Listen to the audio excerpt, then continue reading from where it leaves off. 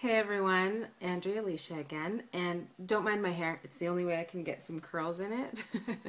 I have to put it in Bantu knots in order to get a little bit of a wave going in it because they're really quite thick.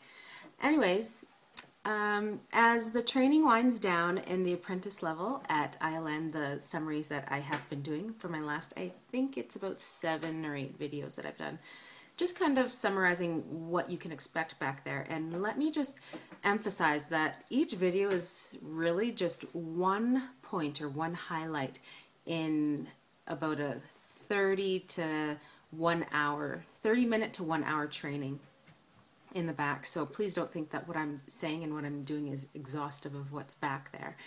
So, summary on the last couple modules.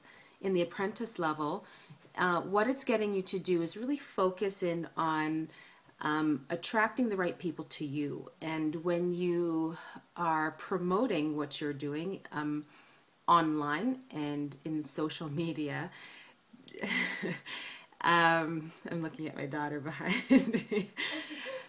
So when you are promoting yourself in social media, and what it's getting you to do is focus on the groups that are looking for you and looking for your services by attracting the right people and by sharing your experience and the things that you are saying to tailor it towards the audience that you're hoping to be able to work with in the future.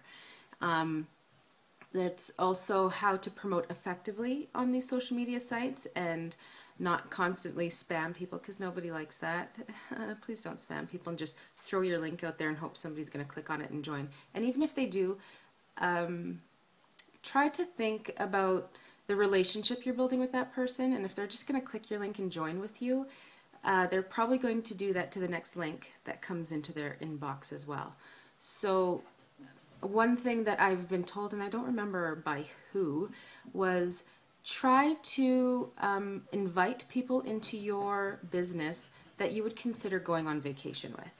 And if you wouldn't, most of the people that you're going to be bringing into your business, hopefully you're going to be helping each other to the point where you can both be independently and financially free and have that time freedom. So they're probably going to be the people that you're spending the most of your time with. So be careful who you bring into your business. Don't be desperate. Everybody will come to you in time. I hope my little girl isn't distracting anyone from my message. Yasha! Yasha! All in all, as the training winds down, it's more individual based. The goal of the Internet Lifestyle Network is not to promote ILN. It's to promote yourself, to brand yourself, and to attract those same people to you so that you can build a lasting business, not just a fleeting business and having to hop, skip, and jump from